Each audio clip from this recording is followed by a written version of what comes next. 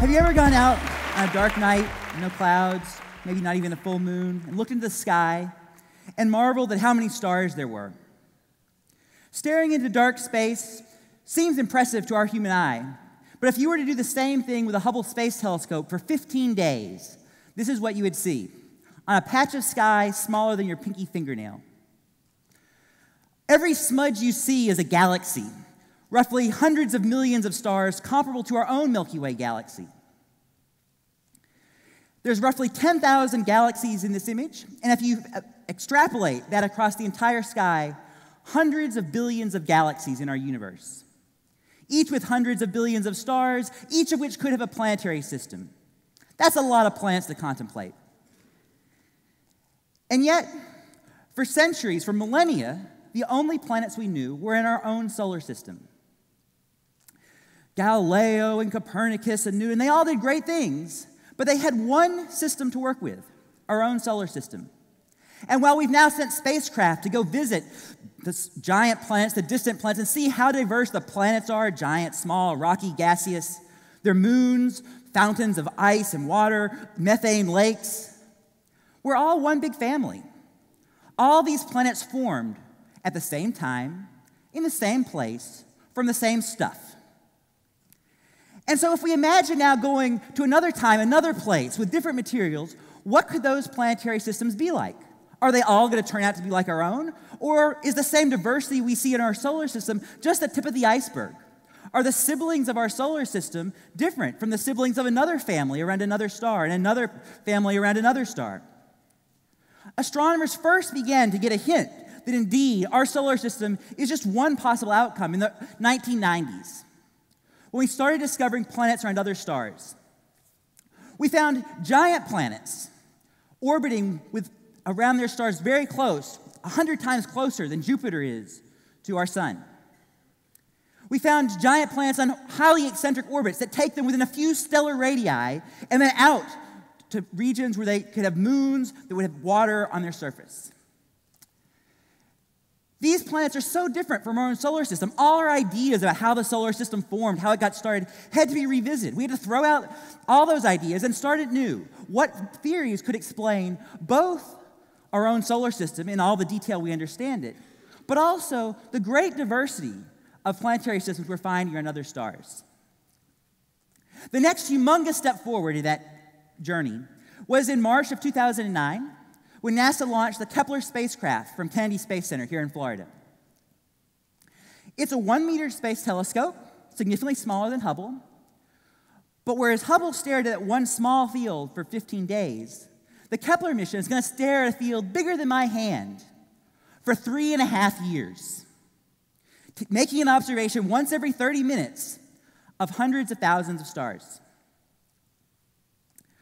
By getting into solar orbit above the Earth's atmosphere, it can measure the brightness of stars very precisely, and that field of view is going to observe these stars and see if any are twinkling, not from our Earth's atmosphere like when you observe the sky, but rather from a planet that just so happens to pass in front of its host star and cast a shadow over the Earth and the Kepler spacecraft. Every image you get from the Kepler Space Telescope looks like this one. It may look like kind of a smudge, but actually, if you zoom in, you'll see that there's tons of stars in each little patch. It's over 100 million pixels. That's many more than our projector can show, so each pixel on the screen is actually hundreds of pixels. We're now looking at all those stars, but yet we have to observe once every 30 minutes and to watch to see if there'll be a planet orbiting that star that will pass in front of the star and cause the amount of light we observe from the star to decrease very slightly. Maybe if it's a giant planet, maybe it would decrease 1%. We could measure that from the ground. If it's an Earth-sized planet, it would block 1/10,000th of the star's light. By observing the decrease in the star's brightness, we get information about the size of the planet, how far away the planet is from its star, and then we can make inferences about the temperature on that planet. So the Kepler Space Telescope is staring at these 100,000 stars, trying to determine how common are Earth-sized planets. This is a gallery of the first 1,200 or so planet candidates identified by the Kepler spacecraft. Some of them you can see the little black disk showing how large the planet is on top of the star to give you an idea of the size of the star and its temperature from its color. But most of them, you probably can't tell that there's anything on top of it. That's because turning off 1 pixel of my screen would be similar to the amount of light that's blocked by that planet. We found some pretty astounding systems. One example of a bizarre system for the first time is a planet, a Saturn-sized planet, that's orbiting not 1 star, but 2 stars, and passes in front of both of them. So we can measure the differences in how much light is blocked, the spacing, the size, and learn about this planet's mass, radius, density, in enough detail to learn about what it's made of. There's now 3 systems like this that Kepler's discovered, and we're searching many more stars to see if there are additional systems like this. Just from these first 3 detections, we can tell that there are tens of millions of these in our own galaxy. Another cool system we've discovered is 6 planets that pass in front of the host star. Each planet orbits around its star that's separation is closer than Mercury in our own solar system. And yet these planets have masses of 10, 20 Earth masses, comparable to Uranus and Neptune in our own solar system. There are a new class of planets for which we have no analog in our own solar system. Larger than the Earth, smaller than Neptune. It's a pretty big gap from 1 Earth radius to 4 Earth radius, 1 Earth mass to 18 Earth masses. And what lies between those? Are those planets mostly rocky, like the Earth, with maybe a little bit of gas around them? Or are they a rocky core with a big extended atmosphere of hydrogen and helium? Interpreting these cases where we have multiple planets passing in front of the same star is quite complicated because instead of just seeing one pattern that repeats every time, we have different stars, different planets passing in front of the star, causing the amount of light to decrease by different amounts, the duration, different amounts. And you have to look at it and go, there's one dip, but the next one's not the same. And another, well, that's not the same either. Is it going away? Is it going to disappear soon? It does disappear. Oh, wait, one of them came back. Okay, that one might go with that one. And then you start to unravel this cipher to figure out all the planets in the system that all happen to be aligned. They're orbital planes that not just one of them, but all of them pass in front of their host star. In cases like this, there's another really cool game we can play. If there were just one planet passing in front of the star, well, its orbit would follow Newton's laws of motion and gravitation, Kepler's laws of planetary motion, and the orbital period between when the planet passed in front of the star would be a constant. We could use the times at which the planet passes in front of the star as a clock. Tick. Wait a few days. Tick. And that clock would allow us to learn about the separation of the star from the planet. But now imagine not just one planet, but 2, 3, 4, 5, 6 planets around the same star. Well, now their gravity is not just interacting with a star they orbit, but also with each other. And so one planet tugs on the other one and causes it to speed up along its orbit and pass in front of its star a little bit early. And then afterwards, well, then the planet tugs in the other direction and causes the planet to slow down. And then the next time it comes around in front of the star, it may show up a little bit late. And the amount by which those planets speed up and slow down their orbits is related to the strength of the gravitational tug of the planets and therefore their masses. Remember, we mentioned the size of the planet from how much light was blocked. Now we learn about their mass from these interactions between the planets.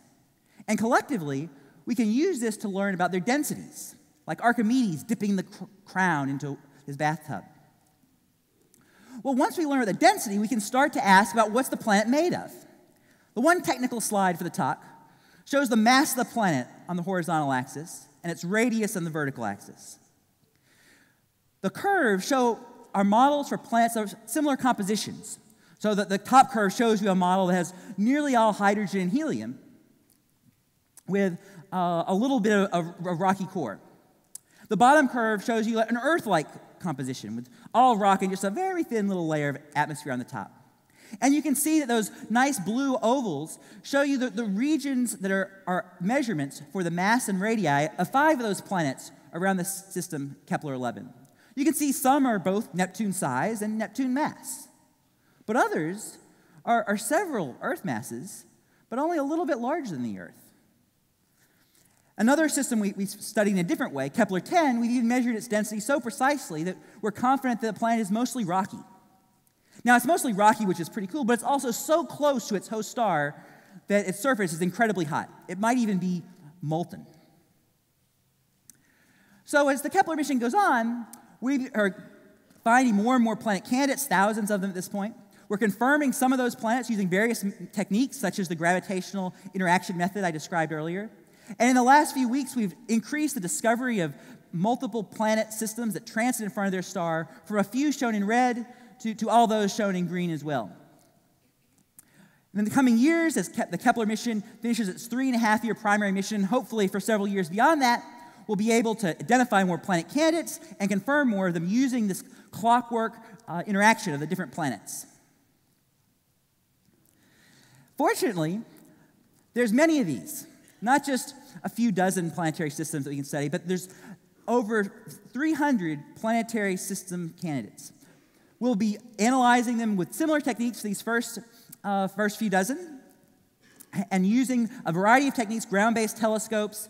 Large telescopes are able to study the light of the host star in great detail to measure the star's motion towards and away from us, as well as with the Kepler spacecraft itself, measuring the times of transits, so that it's able to characterize these planetary systems and learn more about them. Step back a bit and ask, well, what all has Kepler found besides these few really exciting systems? Well, there's a few planets, a few hundred planets, that are roughly the size of Jupiter. These are comparable to what we knew about before Kepler launched. But then the frequency of planets skyrockets as you go towards Neptune-sized planets. Then it starts to taper off. But that taper off is because Kepler is staring at lots of stars, and it's only able to detect Earth-sized planets around some of the brighter stars for now. And as the Kepler mission continues, hopefully for several more years, it'll be able to detect smaller and smaller planets around more and more stars. And so, based on our understanding of the sensitivity, we actually expect the frequency of planets is rising all the way to Earth-sized planets. Some of the highlights in looking towards small planets, this January, the Kepler team and also collaborators using the Kepler data were able to discover planets the size of Earth, and even some planets nearly the size of Mars. Now, in addition to pushing towards small planets that are primarily rocky and have surfaces kind of similar to our own, we're also imagining looking towards other planets that are further away from their host stars than these first ones we found, because once they get further away, they're cooler. And if they have a nice rocky surface, they could have liquid water on their surface. We call the range of separations from the host star to the planet where a rocky planet could have liquid water on its surface, the habitable zone. Because on Earth, all life uses water at some stage of its life. Eventually, we want to search for Earth-sized planets, rocky planets, in the habitable zone of solar-like stars. Right now, we have none. But it's within the capabilities of Kepler over the next several years to detect those planets and even to measure some of their basic properties like their size, mass, density, and learn a little bit about their composition. And that's really just the first step, because once we know how common these planets are, then we can think about building telescopes to go look out beyond our own solar system to find planets that we could study their atmospheres, try to learn about them with other telescopes. NASA's already planning a couple of other observatories. One, the Transiting Exoplanet Survey Satellite, to do a similar type of study, but on bright stars. And a second satellite, Finesse, that would be able to study the atmospheres of the host stars by staring into some of these if we were able to find them around closer stars. All of these discoveries are quite exciting, and we're eventually working towards trying to find the frequency of Earth-sized planets in the habitable zone. And I want to invite you all to be able to join that hunt. There's a website, planethunters.org, where you can go and see real Kepler data and draw a little box whenever you see what looks like a planet passing in front of its host star. There are some tutorials to help you get started, but this website is really an initiative towards citizen science. There's hundreds of thousands of stars. They're being observed every 30 minutes, and there's a lot of data.